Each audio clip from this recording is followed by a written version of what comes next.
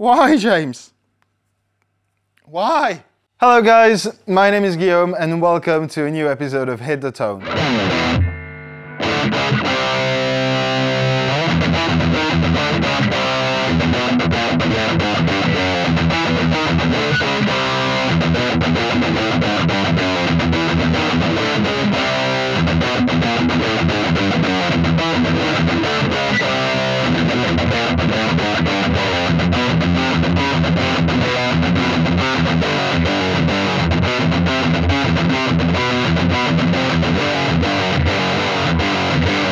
What's up guys, I hope you're doing fantastic today. Welcome to this new episode of Hit the Tone on Thomann's Guitars and Basses. If you're new here, welcome. What I do is take bits of legendary songs and try to give you all the tools you need to hit the tone. Keep in mind that it is a recommendation based format, so whatever song you want to see here next, put it in the comment section down below and I'll get to you as soon as I possibly can. While you're down there, if you could consider liking this video, subscribing to the channel, that would be marvelous. Thank you very, very much in advance. And with that said, let's start with today's song, which is Master of Puppets by Metallica.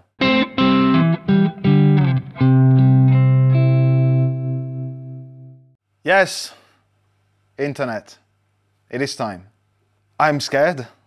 This is Metallica we're talking about. This is James Hetfield. This is one of the most iconic rhythm guitar sound in the history of the universe. One of the most powerful down-picking hand in creation.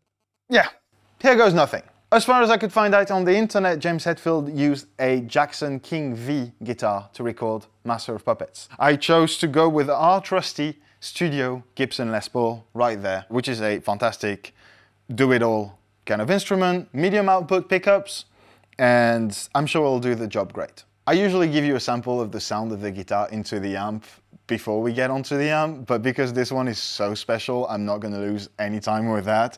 I'm going to be in the bridge position and we're going to have a look at what's happening there.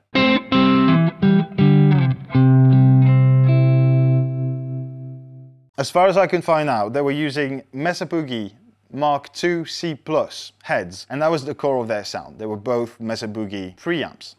And I'm saying preamps because apparently what happened in the studio is that they went from the preamp output, so the effect send, if you prefer, of the Mesa Boogie Mark II C+, into the power amp inputs of a Marshall JCM 800. This is what I've got today. The PV effect send is going into the effect return of the JCM 800 combo, leaving the controls of the JCM 800 rendered completely useless except for the presence, because that's the only thing that's touching the power amp of this. And as you do with high gain heads, I am still going to boost the front of the PV with the right side of the JHS double barrel, which is basically a tube screamer. So volume on 10, drive on 0, just to make that work a little harder and be a little more focused, mostly in the low end. So without further ado, this is the sound.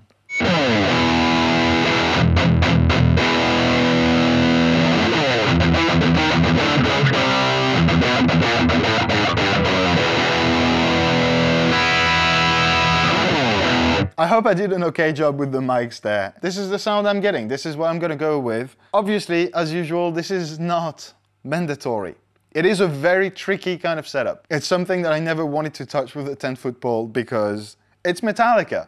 And you don't touch Metallica. But I was so happy with that sound that I had to make that episode happen. If you don't have this, if you only have a combo, for example, there's a lot of preamp pedals. Mesa Boogie preamp pedals, PV or EVH, very American, modern sounding metal preamps that you could easily put in the effects return of your combo and that would work just the same. None of this is mandatory, but all of it will be linked in the description box down below. If you need some more specs, some inspiration, I'll put some more options for you guys as well, but it's all going to be down there. So you have a bunch of options to get sort of close to that sound. However, please, please, please be super careful if you're playing with two amps at the same time, because going from the effect send of the PV to another amp does not mean that you can just do that. The PV still needs to see a load. It still needs to see a speaker, otherwise the power amp of that amp is going to explode. So if you're doing that at home, it's absolutely safe, it's fine, it's all external cable, you're not messing around with anything, but make super duper sure that the preamp head, the head that's being used as the PV right now, is still connected to a cab. I have one off stage, it's off camera, but it's still connected to a cab. Be very careful about that. Just wanted to make super duper sure that that was clear. With all of this covered, let's go on to the final part of that video, which is as usual the most important, and is how to play the song.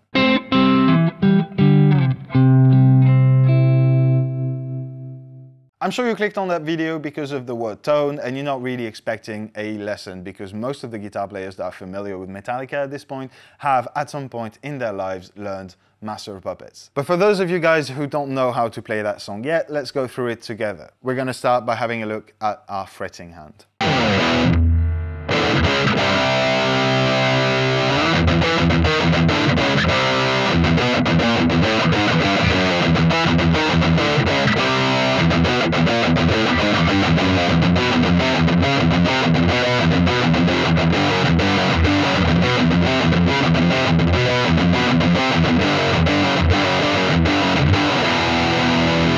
It's not that complicated. It's probably not as complicated as it looks on the fretting side of things. You're just going by half steps down the A and E string. Nothing to say on this side as much as we're gonna have to talk about this hand. Let's first have a look.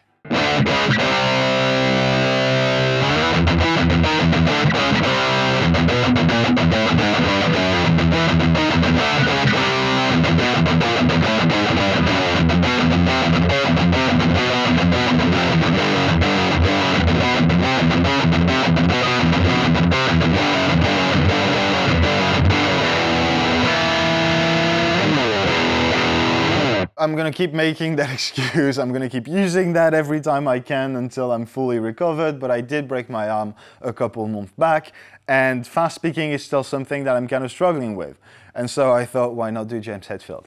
That was a stupid decision from the start, and I know it. But that is undoubtedly the most complicated thing there is to this song, is the picking, because it is only exclusively down picking. You can't alternate pick. It doesn't feel right. It doesn't sound right if you really pay attention. And mostly anyone who's ever been at some point into James Hetfield will rip your head off. You need to down pick all of it. And at that tempo, it's quite the exercise, because the introduction is quite long. So that means you're gonna have to hold that rhythm for, yeah, a fair bit of time, and it can get exhausting. Working out, I guess, is my best advice for that song, but it's all there is, really.